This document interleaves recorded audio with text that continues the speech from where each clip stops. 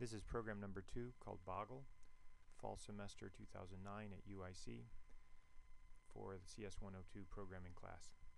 This is a game called Boggle where you have to create some words based on the letters on a board.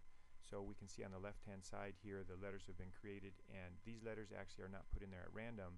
These letters are chosen according to their frequencies of occurrence in the English language. So at random you'll choose a letter for each of these squares in turn using those that frequency distribution. Once all the letters are in place, you also need to paint the screen with these labels and the buttons for accept and exit. So then you can click on the letters, and as you click on the letters, for instance, to make the word team, the letters have to be adjacent to form a word. So T and then E, A, M, and as I click on these you can see that the letters appear down below here.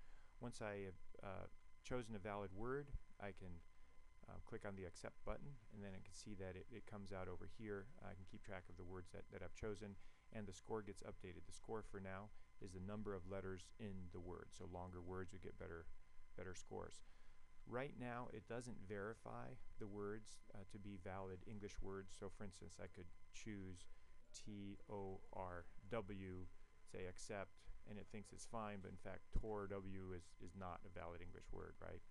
But the other thing that you do need to implement is you have to verify that letters are adjacent. So if I were to click T and then this E, that would be fine. But if I were to do T, E, and then if I wanted let's say an S down here, when I click on the S, it doesn't do anything because it's not adjacent to the last letter clicked, which was the E. So that is something that you need to implement and keep track of.